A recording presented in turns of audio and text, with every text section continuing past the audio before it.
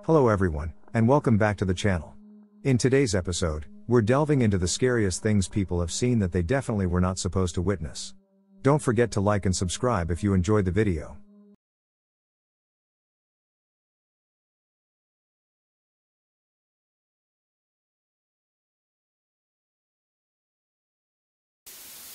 I saw my father sitting in his truck at night in the winter with a hose attached to his tailpipe shoved into the truck window.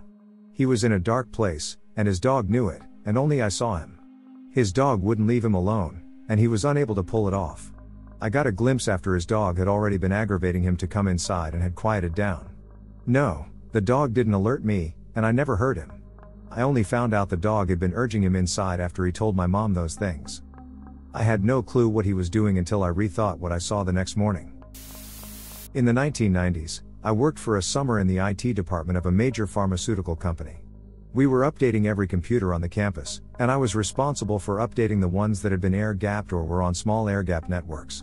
It was the summer that Windows 95 came out, but we were just updating everyone to Windows 3.11 and usually had to drop an updated NIC into their machine. One morning I had to update the machines in the R&D building on the backside of the campus.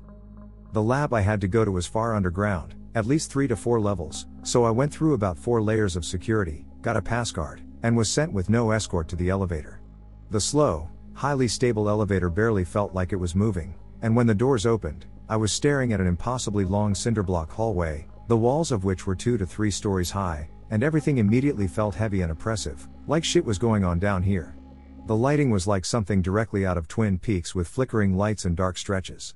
There was also a strange, high-pitched tension sound. Really strange. As I walked down the hallway, spaced about every 30 feet, there was a sealed vault door with a keypad and early biometrics to gain access. There was also a little window, maybe 3 inches round and at least that thick, and inside each room I could see things. Beyond each door was a dimly lit room full of cages, and in these cages were rows and stacks of animals. The early rooms were mostly cats and dogs. Some looked fairly normal and healthy. Others were altered. They were missing limbs, had skin sores, or what looked like tumors. There was a lot of distortion from the little window, but I'm pretty sure some of them were kind of mounted on boards with their skulls or abdomens opened up for observation. They were all alive. As I continued down the hall, I started to see monkeys and apes through the glass, all in the same condition. Suddenly, with the sound of pressure equalizing, one of these doors opened, and a technician walked out. That's when I realized the sound I had heard earlier was the screaming, the endless screaming, of hundreds of animals being used as test subjects in closed clinical trials. The technician was armed, and he didn't draw on me. I startled him, and his palm went to the pistol. This guy looked like Brent Spiner in the Area 51 scene of Independence Day. Totally crazy eyes, white lab coat, long greasy hair, probably mid-50s, and standing in front of a vault full of monkeys and apes screaming to be killed so they could be free, with his hand on a gun. A gun he apparently needed for something he was down there with. I showed him my ID, and he sealed the room and escorted me through several more sealed doors, like something out of a biohazard outbreak movie, and back to his lab. There were about 3 other people squirreled away in there, all armed, and they physically stopped me from approaching their machines because of their research. They accused me of having snuck into the facility, of being there to make copies, or of being there to introduce false data into their study. All kinds of crazy shit. I left the NIC card and a floppy disk with the update on their workbench and left. This guy escorted me all the way back to the elevator, all the while standing about 4 feet behind me, like at any minute I was going to spin and attack. I definitely saw a whole lot of shit down there that I wasn't supposed to see. A NYC sanitation truck with an NYPD security detail on a quiet Brooklyn street at 3 a.m. we started watching because 2 cop cars came up the street the wrong way, with no lights on.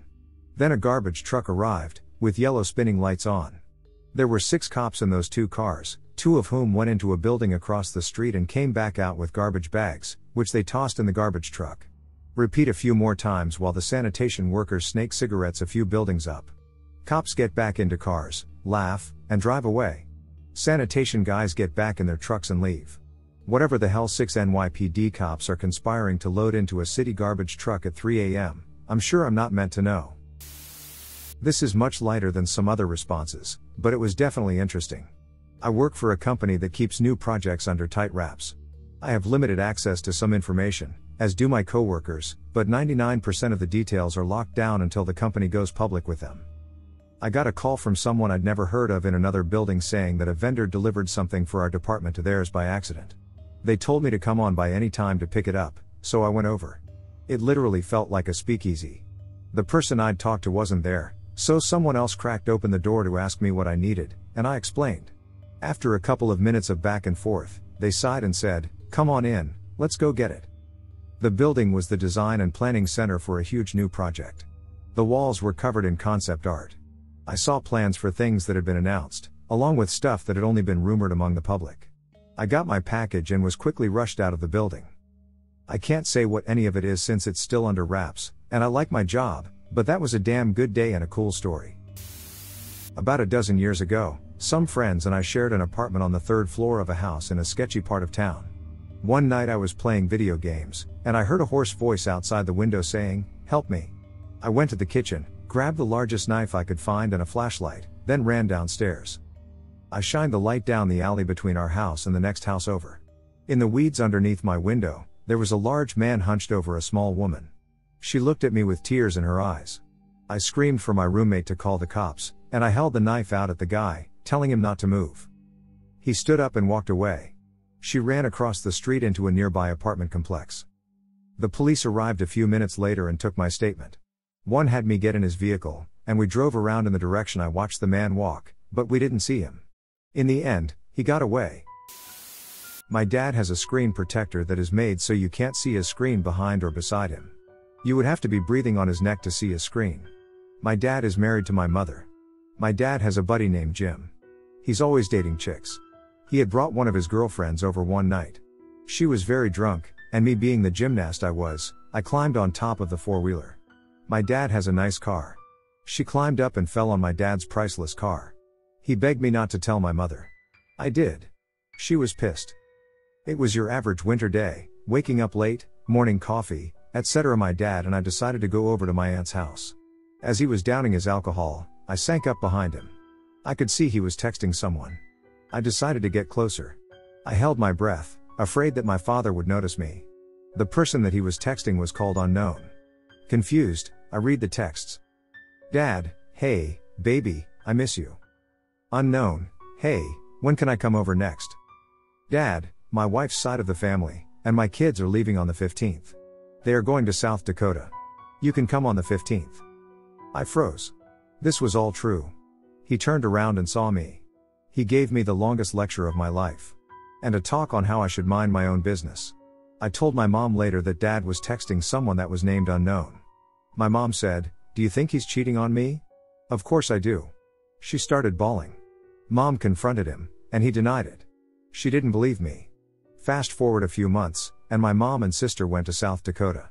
The second day there, my mom got a call from my aunt's sister confirming that it was true. It turns out she knew a lot longer than I did. She had gotten many calls saying my dad and his slut were walking around Walmart and holding hands.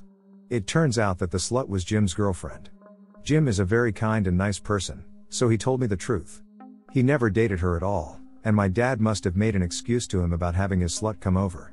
All the names in this story have been changed to prevent any hate. If this gets big, I will tell the rest of the story. I found out my uncle was a part of Yakuza. He was a very simple, very pale white man. Served an LDS mission somewhere in Asia and learned Japanese. He always said he worked in shipping and freight, which explained why he would go to other countries for weeks at a time. I found out when my uncle invited me to dinner and brought some of his friends along. Dinner goes well at a nice fancy sushi restaurant, and he goes back to say hello to the chef. He came back 5 minutes later, handcuffed, and was followed by 2 FBI agents. He was released 3 months later, as the prosecution didn't have enough proof to place him as part of the cartel. But based on the bags of yen and USD he kept in his apartment, it was pretty easy to piece them together. He's since passed. He admitted to getting involved with it on his mission and staying with it for 45 years. Good dude. Died of complications from a heart attack. I used to live in a town that had this pretty big outdoor amphitheater. I lived down the street from it, and really late at night, I used to walk my dogs down to it. One night I realized that they apparently leave it open to the public, and I walked in with my dogs. We were kind of just exploring the place at the entrance, and then we walked around a corner towards the stage. I looked out in the dark to the hundreds of seats to see a group of people placed directly in the middle, all wearing masks. There were about 5 of them, with lights shining only on their faces. Each one had a different animal mask on, with them sitting perfectly still and facing the stage. It seriously looked straight out of a horror movie, like they were doing a satanic ritual or something. I never booked it out of somewhere so fast. I knew that shit was none of my damn business. I still never figured out exactly what happened that night or what they were doing. But then again, I probably don't want to know. I was driving along the M4 into Wales one Saturday afternoon. I was minding my own business at about 75 miles per hour in the middle of 3 lanes of thin traffic. Suddenly, I see blue lights behind me, a little way back. There's a guy overtaking me, so I slowed down a bit to let him in front and let the police pass. Out of the corner of my eye, I see the car with the blue lights pull alongside me at a crazy speed and somehow slow quickly enough and unnaturally enough to make me take notice, matching my speed, while the car in the fast lane takes his sweet time pulling in. I glance at the car with the blue lights. It's a base model Peugeot 106. Black plastic bumpers, clip-on wheel trims, wholly nondescript with very well hidden blue lights. For those in the USA, the non-sporting models of the 106 were offered with a 1.4-liter gasoline engine, maximum, and might be able to do 100 miles per hour if you drop it off a cliff at 90 miles per hour. The road clears in front of him, and without any squatting, squirreling, noise, or any sign of stress, he goes. I mean, he just speeds off at a pace I've never seen. I've seen an awful lot of race cars, but that was something else.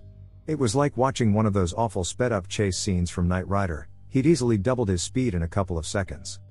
I just put it down to being something I wasn't supposed to see. I once woke up one morning, mixed a glass of Ovaltine, sat at my computer desk, played Payday 2, looked out my window, and saw my neighbor masturbating on his porch in front of his 8-year-old grandson. Later on, I went to knock on his door to ask him if I could help him shovel the snow in his yard. He was old, but nobody answered. That's when I noticed a strange smell and a lot of heat coming from under the door. For some reason, I opened the door. A cloud of white gas immediately enveloped me, and I ran away. It smelled awful, like antifreeze mixed with nail polish remover. I saw out my window, and he closed the door. At this point, I was throwing up and felt really shitty, feverish, shaking. I managed to get 2 and 2 together and call the police. He had been running a meth lab. I found my mother's journal. She found out she was raped repeatedly by her brothers growing up. I found it after my dad had cheated on her, so I also got to read about how she thought she should just kill herself so my dad would have the insurance money to take care of us. She wrote how she thought we would all be better without her. She found me reading it, and I asked her not to do it, and I made her promise before I went back to bed that she wouldn't. I had pretty bad insomnia as a kid. My dad's stuff was packed and sitting on the porch. They stayed together. And things seem to have been fine since then. I still love my dad, and I understand why he did it. But that doesn't make it okay. It also wasn't the first time he did it to my mom. To this day, it haunts me. No matter how bad my husband and I get, I will never do that to him. He would never do that to me, either. We both had serious discussions before we married, and both agreed that if one of us cheated, it was over. It would make our relationship unrepairable and unforgivable. What it does to someone never goes away. When I was about 8, my dad was raising me by himself. He partied all the time and always had his biker buddies over at the trailer 24/7, and I would always hang out with them and smoke sometimes. Well, one night they were having a huge bonfire. I heard screaming and fighting, and then I saw my dad beating the living hell out of this man. I mean, he was close to death. Well, my dad grabs him by the hair and tosses his ass in the fire, and the man jumps out of it kind of quick, and dad just kicks the fuck out of his jaw and sends him flying back in. Later on in life, when I was about 14, I learned that my dad, who was about to kill me, stole a couple pounds of weed and coke from my dad and his friends. Dad passed away a few months later, and he told me he's sorry for all the fuck shit I saw as a kid and not to grow up and be like him. But I'll never get the smell of that dude getting burned. Having a smoke in my parking spot, I saw the car across from my spot pull in. It belongs to a couple, and while the dude got out fine, when the passenger side door opened, his girlfriend literally slumped out of the car and hit the pavement as she passed out. When the guy didn't seem that worried while trying to shake her awake, I asked if she needed help or if she was okay, and the woman hopped up like she didn't just pass the fuck out of a car and stumbled toward the door. Long day at the brewery, the guy told me. I'd seen them before, and they were always buying alcohol, but it wasn't until she came home alone one night with a huge case of beer and brown paper bags after that incident that it clicked that she might be an alcoholic. There's another woman with dementia who I always see going in and out of our building. I never realized how often she did it until I was on leave from work for a couple months, and she was literally in and out every 15 minutes. When I talked to her sometimes, she was always looking for her son, who she always told me was bald, and how they were supposed to be going to the casino. I assumed that the son didn't actually live with her and was just paying her bills, until one day I saw him and another neighbor chasing her down the street. It turns out I've seen her son a bunch of times, but he's always wearing a hat when I see him. He works as a professor at the local university, and I have no idea whether or not to tell him that his mother is in and out of the house all day, constantly looking for him, not realizing he is at work. When I was 4, I was in my room when I heard a sound I hadn't heard before. It sounded like laughing, but off. I followed the sound to my parents' room, where my mom was sitting on the bed sobbing while my dad held her. When I asked why mommy was crying, my dad told me my grandmother had died. That was the first time I heard an adult cry. My mom and dad have their own bathroom separate from the kids' one. When I was around 12, I felt like a grown-up and wanted to use the grown-up bathroom. We had guests over that night, so while they were all downstairs talking, I went to the toilet, and on top of the toilet was a line of cocaine, a cut-up straw, and a credit card. I'd count 12-year-old me knew what it was, but I ran downstairs and told my dad there were drugs in the toilet. He obviously laughed and didn't believe me. But I dragged him upstairs and showed him. He asked me how I knew it was drugs, and I said, it just is. I promise it's not mine. Which he still laughs at me for.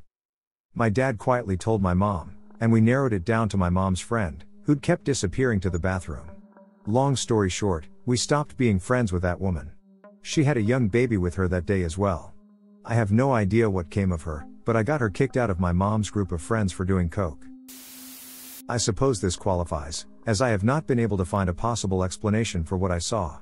A couple of years ago, I was walking around town at night with my cousin, trying different street foods. We stopped at one corner, and that's when I looked up. I saw a significantly big red light with 4 smaller red lights surrounding it in the air.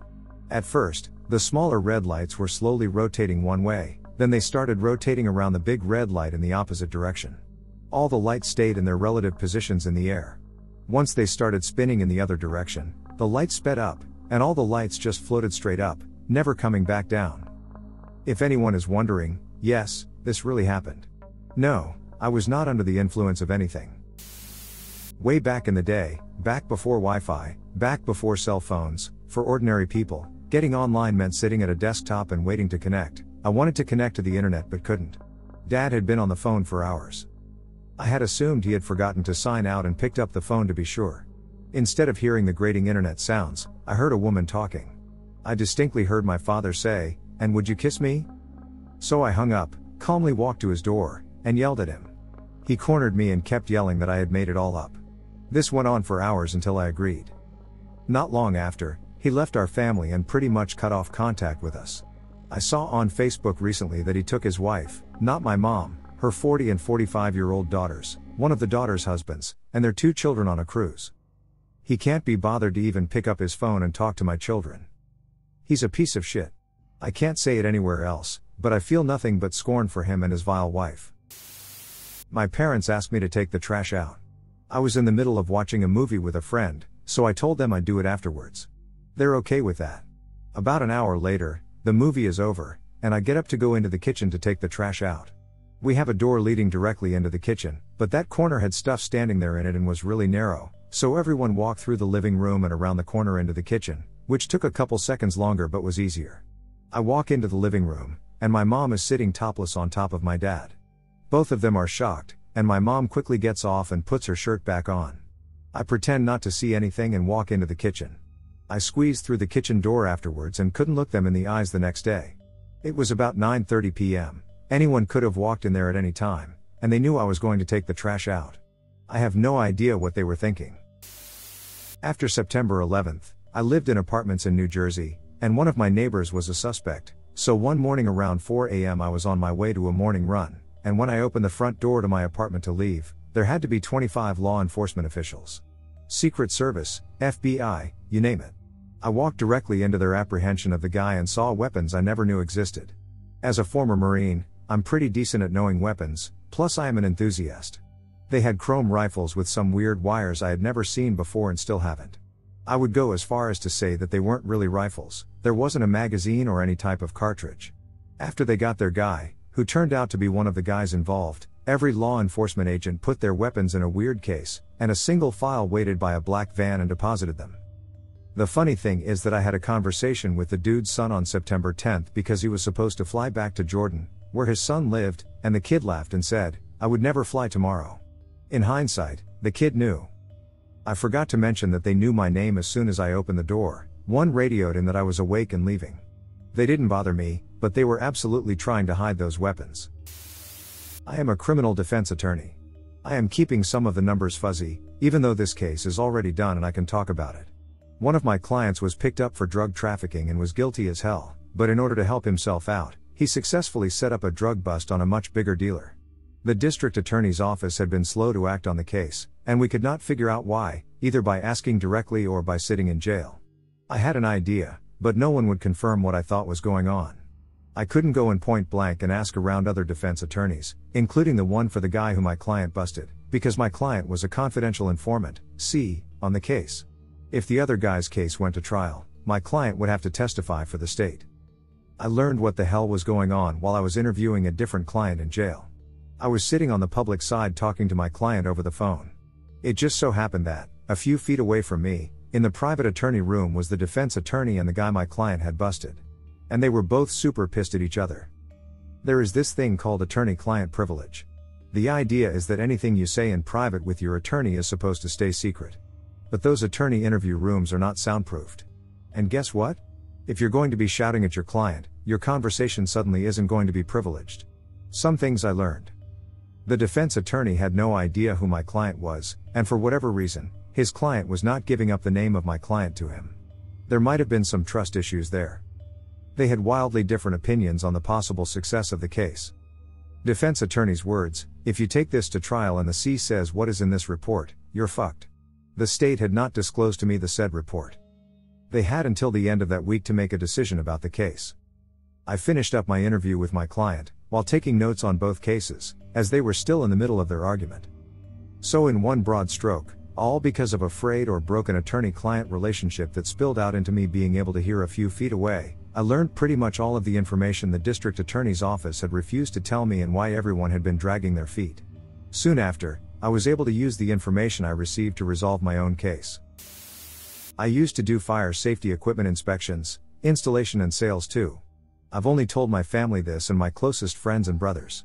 I was doing an inspection for fire extinguishers in a funeral home, and this usually involves me inspecting the entire facility. Power plants were the best days, just tons of walking and getting to see some pretty cool stuff when I worked for this company.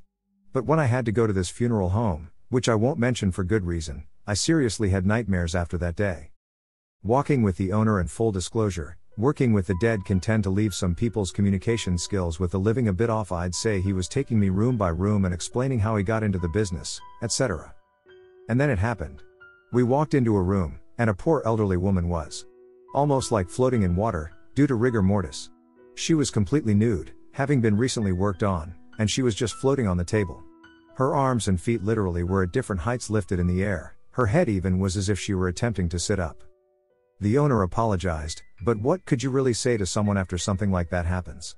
Attending funerals was never really hard for me. I'm 26 now and was 23 then. The deceased were clothed, but of course it wasn't the same. But this was just horribly different for me. I'm not fond of going to funerals now. I tend to not peer into the casket anymore. I kid you not, the woman was in my dreams the following night. I can still see her and picture the entire day in my mind. She's been married to my stepfather for basically my whole life. She's really religious and hates gays, you know the gist of it. Anyway, a few years ago, I caught her sending hearts to this one person and being all lovey-dovey. When I asked her who it was, she simply replied that it was one of her female friends, although she was never as affectionate with her other acquaintances as she was with this person. I was suspicious, so I told my stepsister about it. We had no clue. My mother and stepfather didn't work and had to stick to a tight budget, so on winter days, me and my stepsister would sleep in the living room. When we would, they'd take a few sponges and put them on the floor, basically sleeping on them. I always found it weird personally, but I never questioned it myself. My little brother would sleep beside my mom, and one time I sneaked beside him while my mom wasn't looking. She had this iPod that she used for minor things, but never really for talking to anyone, except for that person I mentioned earlier. So, as a curious kid, I tried to make out the messages she was sending on the screen without my bad vision getting in the way. The only few words I seemed to make out were this person suggesting they make out and my mom being okay with it. I was disgusted and shocked. I never told her what I saw, and I honestly don't even think I'd like to. Also, she still talks to that person. I saw a video message on her phone when it was unlocked from them, and it was from a dude. A man. She was talking to a guy while being married and having 4 children to take care of. Wow. When I was 14, my parents divorced. My father moved us to a lower middle class area, and he began hitting the bottle. Soon he was no longer sleeping at home, and it was pretty much me alone every night. I started rebelling, smoking the Mary Jane, and hanging out with a little crew of hoodlums. One random Thursday night, my newfound hoodlum friends and I all snuck out at about 1 a.m. to go smoke weed in front of a gas station and see if we could talk someone into buying us some beer. As we were standing outside, where we shouldn't be, doing things we shouldn't be, we were laughing and enjoying the early morning. We felt grown up. Nothing could touch us that night. An older gray truck screeches around the corner and stops dead in the middle of the street. A man in his late 20s jumps out. He looks angry. He turns to face a newer white truck and throws his hands in the air. He looks like a working man, wearing jeans and a flannel-type shirt. From the new truck, a younger white male in his early 20s pops his head out the window and screams, "Fuck you." He puts his head back into the window and starts revving the truck loudly, full RPM. A young white female on the passenger side screams a deathly scream, "No." He floors it, running over the Hispanic male. What I remember most is the man's head hitting the hard street asphalt and bouncing back up.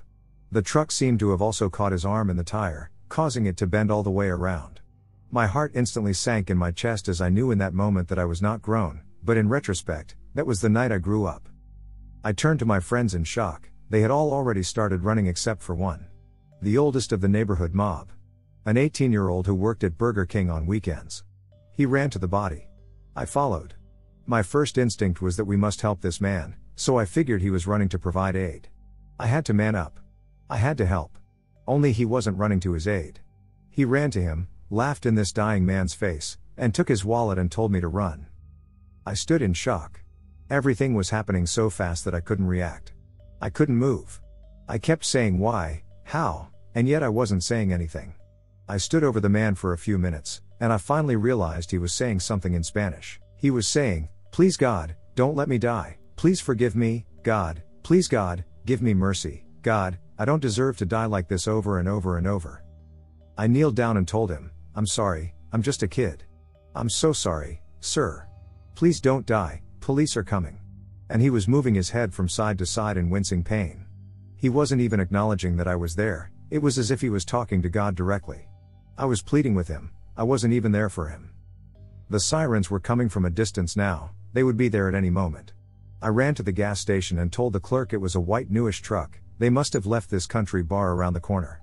The man yelled, "Go home, kid," and so I ran home. I tucked myself into a ball and cried until morning. I didn't sleep for a second. The next day, I moved to my mother, never talking to those pieces of SHT again. 23 years later. I can still hear his voice. I can still see his pain. I cannot forgive myself for that night. So many things I could have done. A real man could have done. It was about a year after my mom passed away, so I was about 11 years old and my sister was 13. Her and I had a rocky relationship at the time, but we had our moments. When she was at a band competition on the weekend, I was dropped off with her. The time came when she had to perform, so she gave me her phone. I went through it, being the nosy 11-year-old sister I was. I was expecting to find some exciting 8th grade gossip or a secret boyfriend, but what I did find was not a laughing matter. I found dozens of self-harm pictures. Bloody sinks and bloody words were carved into my sister's skin. At the time, I didn't even know self-harm was a thing. I didn't confront my sister about the photos until years later, but I did immediately rethink all of our fights and how we were all hurting as a family. My sister and I are best friends now, and those photos did help me gain the perspective I needed to change our relationship, but they still haunt me. My wife and I vacationed in London a couple years ago. After dinner, we decided to go try out some local pubs because, you know, London. We didn't want to go to the tourist traps, so we followed around some locals. It was about 11 p.m. when we got to the last pub. It was a nice looking place with a younger crowd. I really had to pee, but I couldn't find a restroom anywhere. I walked up to the guy working the front door and asked him where the restroom was. He looked at me kind of funny and said, "Upstairs. First door on your left." I thanked him and scurried back into the bar. The staircase was in the back left corner, blocked by a table. I found it odd. I had to ask the group sitting at the table to move to let me slide by. They thought it was strange too, judging by the looks on their faces. You could tell that these stairs weren't meant to be used, but I had been drinking and my bladder was about to burst. As I reached the next floor, there's a long hallway with about 5 doors. The bouncer had told me it was the first door on the left, so I tried it. Nope, it was a dark room with empty kegs. Pretty normal, maybe he meant the right door? Nope, a dark room with extra supplies. I started to wonder if I was too drunk to follow directions, but then I noticed that I could see light under the door at the end of the hallway. That must be the bathroom, or so I thought. I open up the door to find a group of people in very sharp business attire seated around an oval table. They were clearly having a meeting of some sort, with their laptops out. They were incredibly surprised to see me. They all froze in place, and we all looked at each other for a good 15 to 30 seconds. Finally, one of the guys says, "What the hell are you doing, mate?" I replied, "I'm just looking for the bathroom. The door guy told me it was up here." They all looked a little confused, but the guy responded, "We don't have a restroom in this building, now please leave." I apologized and closed the door, then headed back down the stairs, confused as hell. The good news was that my urge to pee went away.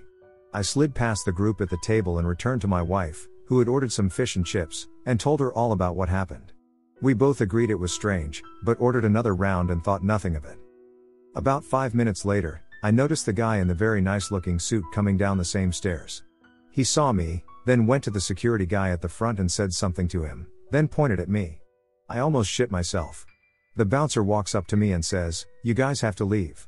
I told him that I had not paid my tab yet, and he said not to worry about it, just go ahead and leave. I obliged. My wife and I stand outside of the bar while we wait for our Uber to take us back to our hotel. The bouncer is sitting there, just staring at us. It was a very awkward 5-minute wait. When our Uber gets there, the bouncer says in a very Jamaican accent, "You all have a very good night." Followed by a very loud laugh. To this day, one of the weirdest events of my life. Why were they having a business meeting at 11 p.m. in a pub on a Saturday night? Why did the bouncer tell me to go upstairs when he knew there was no bathroom? Why did they kick us out afterwards? Why did the bouncer creepily laugh at us? We have no idea what happened, but we love to tell this story and see what everyone's theories are. Way back in high school, I was in honors anatomy and physiology while also fighting a serious case of senioritis. Now I wanted a good grade on the final to keep my A and get a good GPA for the quarter, but I didn't study anything at all. Now to the story, the day of the final. I had it at 8:30 a.m., finals week had 2 finals a day that lasted like 2.5 hours each, and got to school at around 7:45 a.m. to do some last-minute studying on the human skull. I was sitting outside the classroom when my teacher came by holding a stack of papers and her laptop, walked into the room, placed them down, and came back outside. She passes me and asks me to come help her bring more stuff in from her car while she runs to the office for something. Being the teacher's pet, I said yes and followed her to her car. My teacher proceeds to grab a single white piece of paper, place it on top of a stack of papers, and hand me the stack, telling me to take this into her room and to start letting people into her room as well. So I take the papers in, take the top paper off, and of course it's not the final we were taking. It's the fucking answer key. Now the test is 100 problems and 50 fill in the blanks on diagrams of various parts of the body, anatomical and physiological. The test was about to be hard. I take my phone out, take pictures of every page, and go to my seat in the far back, way away from her desk and very obscured from her view due to more papers and books she had stacked. Luckily, the pictures were of the version of the test I got, so I got 115% after the curve. She never expected a thing because throughout the year I was always a pretty good student and was considered one of the good kids by all my teachers. I was known by pretty much everyone in school due to my participation in school and family presence in the community. Now I just barely got through university, but GPA doesn't matter when you have a career. My dad's face as he was listing off all the friends that died during Vietnam. He never talks about it because of PTSD. He's talked to my mom a few times when they are alone.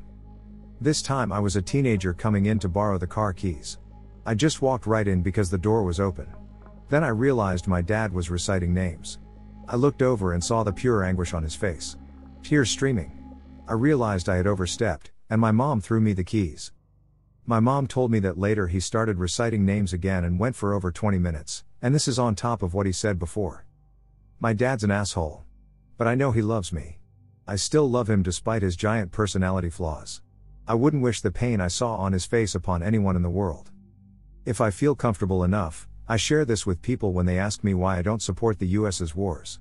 I'm tired of our young men going out and getting killed, mutilated, or having mental health problems because they think they are defending their country and loved ones. Then they come back broken, pleading, and in need of the care that was promised them. And that is a real crapshoot. I'm tired of old, rich men sending out poor, idealistic young men to die for them so they can get richer. I'm tired of the constant warmongering that's going on. I'm tired of families being torn apart. In my country and others. I'm sick and tired of that anguished face forever burned into my memory. Last thing. I hate Richard Nixon. It sounds weird for someone who died when I was a kid. Mostly because he made the Vietnam peace talks crash and burn because he wanted the political clout that would come with stopping a war. Well, he sure killed those peace talks. And my dad was forced to fly to Vietnam the next year. I know my dad would have lived a much better life if he hadn't spent 2 years in that hell. And our family life growing up would have been a lot better without all the PTSD moments. Especially since no one knew what was causing my dad to freak out. Not even he himself. My third job, at 17, was at a pizza place. I had 2 managers, one male and one female, and they were both married to other people. Well, I went to hand in my drawer at the end of one shift and walked into the office, and there they were just making out with some heavy petting. Their spouses found out. They left their families, and then those 2 managers got married to each other. As far as I know, they're still together. I do conventions and corporate events for a living.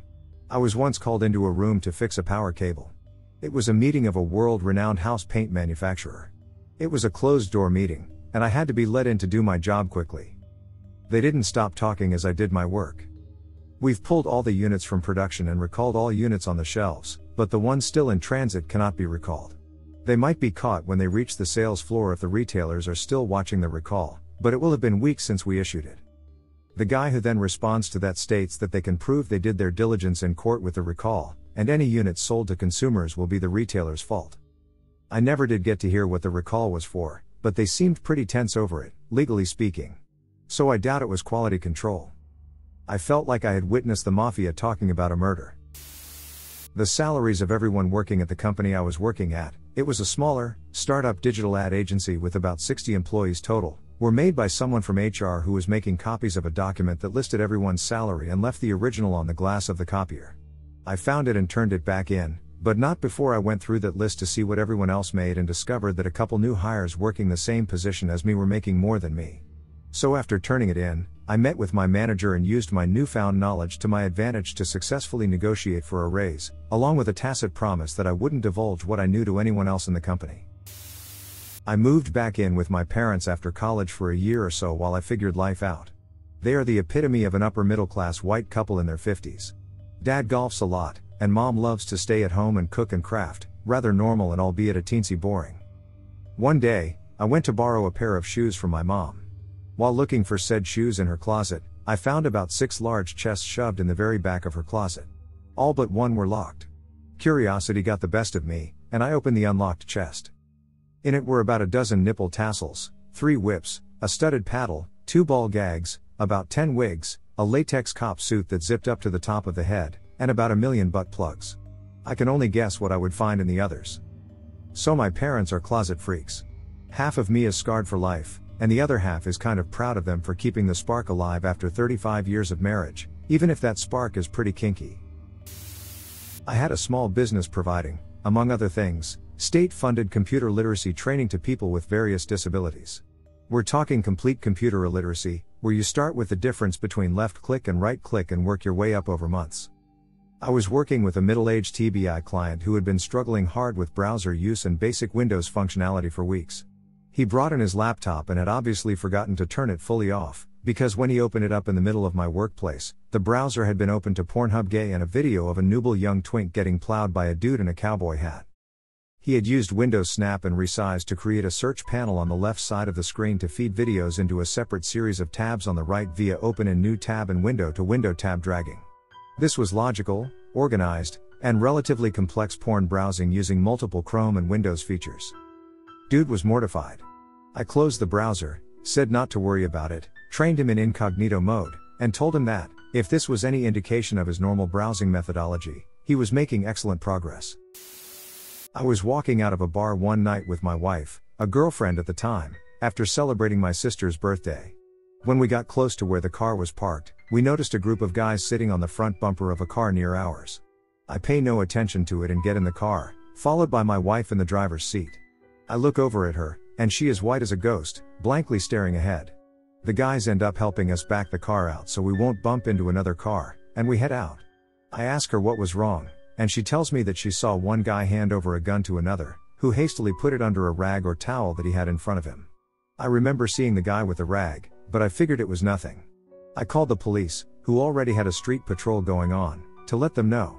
6 cops descended on them and found 2 burner guns and 3 people with warrants. It turns out they were looking to ambush someone who was still in the bar because he had a verbal altercation with one of the group members. I had to hand it to my wife on how calm she stayed until after we left because I wouldn't have been as calm.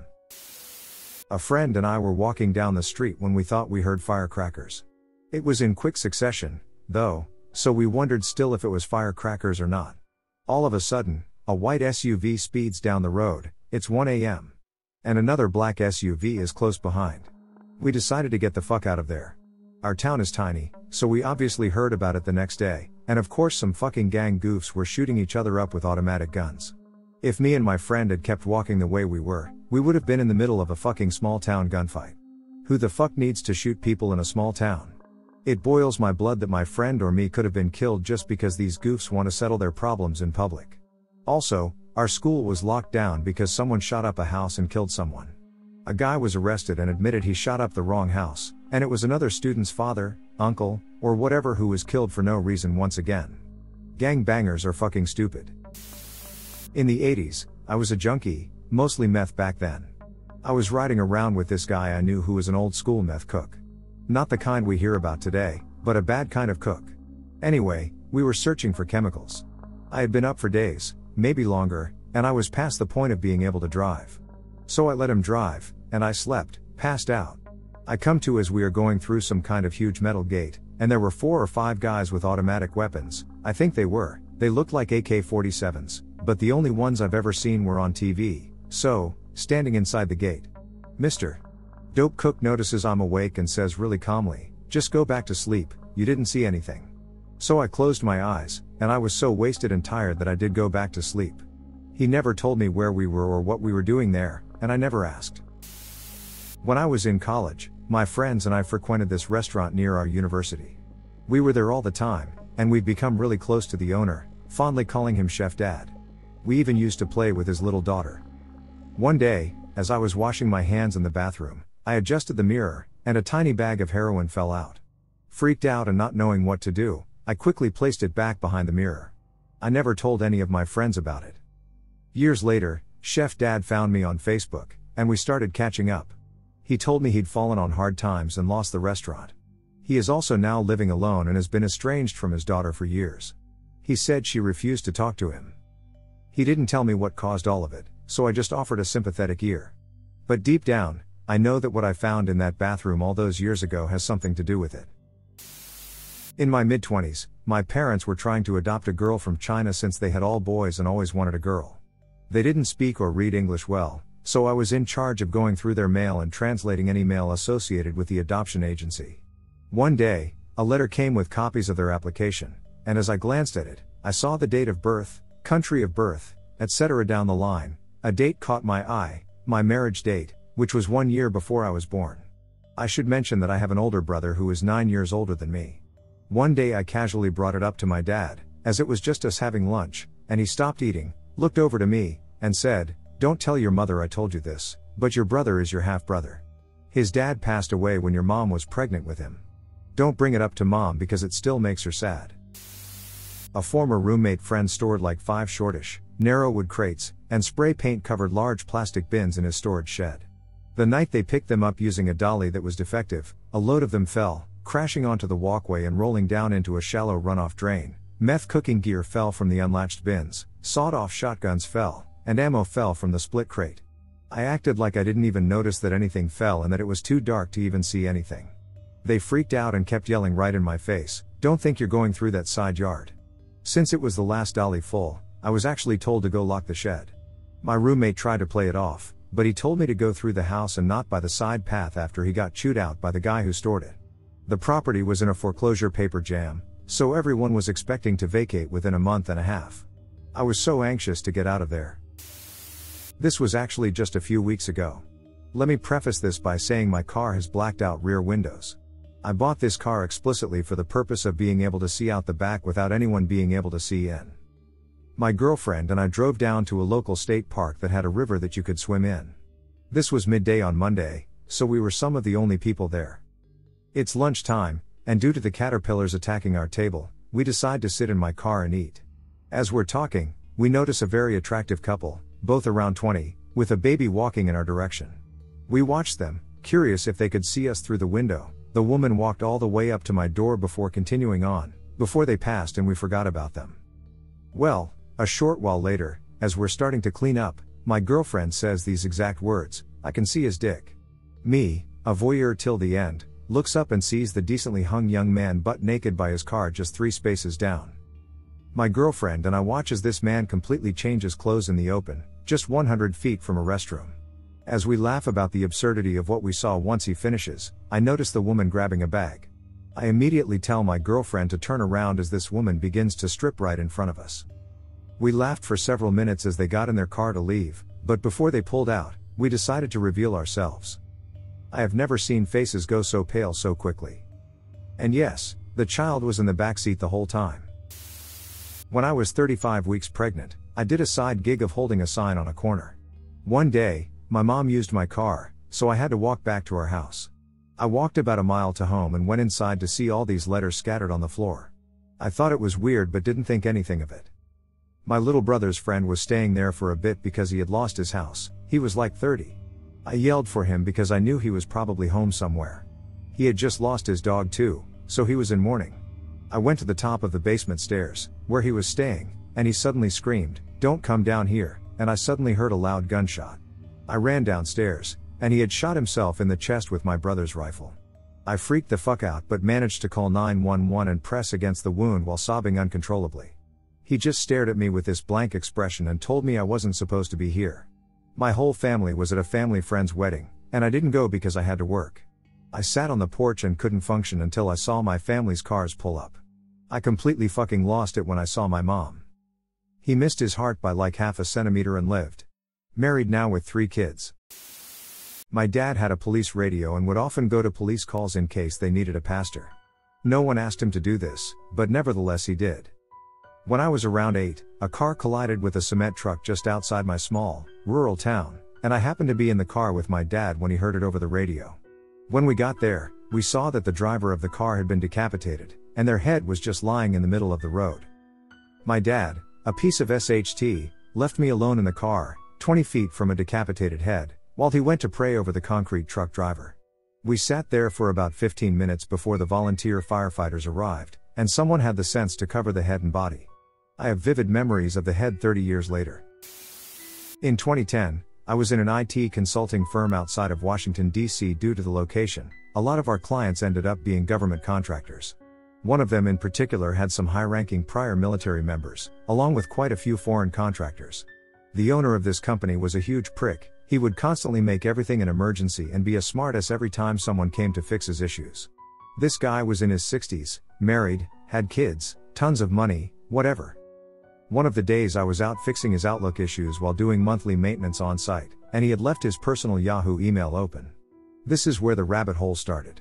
It started with some odd subject line, and I noticed it was from his assistant. I can't really remember the subject title, unfortunately, but I opened it, and it was nude pictures sent to him by the assistant. After that, I had an oh shit moment and closed everything out. Curiosity got the better of me, though, and I opened the email window again with history and auto-signed in.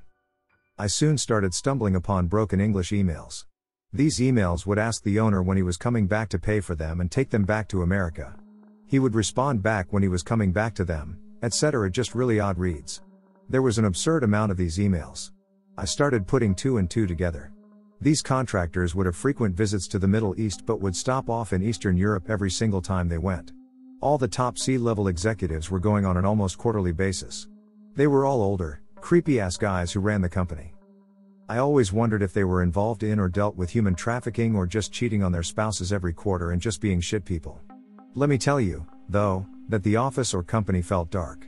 I can't describe it. I didn't tell anyone, take screenshots, or talk to any of my peers. I had a discussion with my girlfriend at the time, but we weren't sure what to do. I ended up just having to do more IT work for the guy for another year before I bailed and landed another job. When I was 10 to 11, I woke up to my mom crying and begging for something. I was scared and confused, so I went to check what was going on. When I reached the living room, I saw my dad beating my mom. They didn't see me at first, but when I ran there and screamed at him to stop, he threatened to beat me too, and my mom told me to go back to bed. After he was done, he grabbed his keys and left. He always does that when he's angry, which kind of makes me think that he's cheating on my mother. I then ran to my mom and started crying, and she started crying. She called my aunt's husband and started crying her eyes out. The next day, I went to school and couldn't last for 10 minutes before I started crying, and my friend had to calm me down and take me to the bathroom. On that same day, my dad picked us up from school with his red Trans Am, to make up for what he did, since they were on the verge of divorcing that day, but that didn't budge with me, and I didn't give a flying fuck about it. My sister was happy though because she didn't know what was going on. She was 12 to 13. I'm 16 now, and I learned that he beat her because, apparently, my mom was cheating on him, which caused me to question everything, and I'm honestly having a hard time coping with it, especially since my dad has Tinder on his phone and I even caught him talking to another woman. I told my mom about it, but she just ignored it. My dad tries to be friendly with me and stuff now, but I honestly can't give less of a fuck about him, and I don't know what the fuck to do at this point or who to trust. I have a hard time trusting people around me now, including my best friends and my sister. My boss was tax evading. I was working at a fishing resort and was fixing some plumbing under the main office, and I could overhear my boss talking to an old client about how if they paid in cash, they wouldn't have to pay any taxes, etc. I heard my boss having this talk or reminder with various clients who had been coming to the place for multiple years. I guess eventually my boss realized I obviously knew or just didn't care if I knew because she blatantly started having me burn documents of clients who had stayed there and paid in cash, etc. Mostly things like doc sheets showing all the things they purchased, like bait and gas, and other documents like notes and receipts that she used to keep track of how much they owed her. Then it evolved around my second year into her blatantly asking me for advice on stuff like, is there anything we can claim as income or purchases? Saying we bought cords of wood from local people when, in fact, she had me and my coworker go out and chop down trees for it. I guess this was so she could claim business expenses. She also claimed that we bought new canoes when the canoes in question had been laying on the side of a hill for the last 15 plus years. Things like that. She would ask me for advice and what she could claim as business expenses. Then, in my third year on the job, I'm using the riding lawn mower, and I pull out my phone to check the time because my shift ends soon. We had no signal or internet because we were out in the bush, and the boss was too cheap to get internet regardless, so she used dial-up. A customer came driving past, and I guess she saw me with my phone out and told the boss, and she came at me the next day about how I was playing phone games when I should have been working and wouldn't believe the fact I was just checking the time.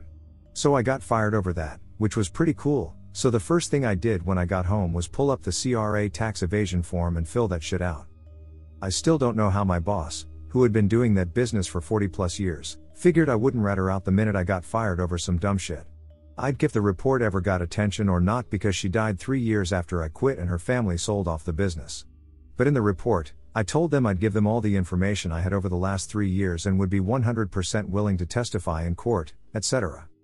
It would have basically been an open or closed case for 200K plus unclaimed income a year, as well as wage theft and other various things. Was at a Thanksgiving lunch with coworkers. P.F. Chang's. I worked in a doctor's office at the front desk. I was also dating my coworker from the front. Most of the staff showed up for the lunch, including several doctors from the group. Time went on, we ate and drank. Then we drank some more. At this point, people started to trail out, heading to other functions or just going home. It's probably creeping on 4 to 5 p.m. at this point, or something around there. We've been there since about 12. At this point, it is me, my girlfriend, and another girl who was a surgical coordinator, a doctor, and a PA. The other girl, we'll call her M, was about our age, mid-20s. She wasn't unattractive, though she did have serious acne. My girlfriend and I were actually friends with her at the time and had hung out with her and her boyfriend several years ago. The doctor is the youngest of their group, though he was in his early 40s. He's generally a cool guy, though his personality sometimes reflects that he was likely a jock back in the day. He is also not unattractive and has been described by some female coworkers as hot. He also has a wife and 2 daughters under 5 years old. I believe one of them was maybe a year old at the time.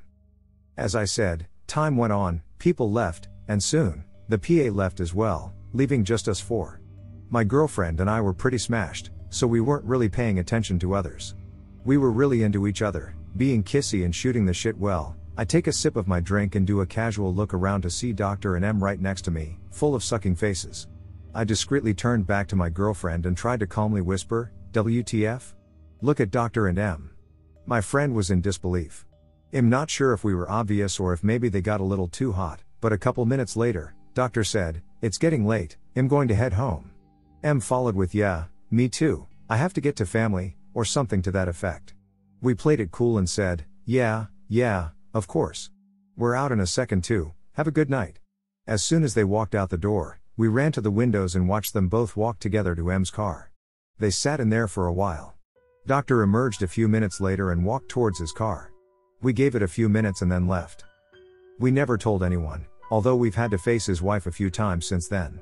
Not someone getting killed, but it was pretty scandalous and shocking at the time. I was driving home from work on a busy Friday evening. I live in SoCal, so traffic is usually very slow. Today, however, it wasn't moving.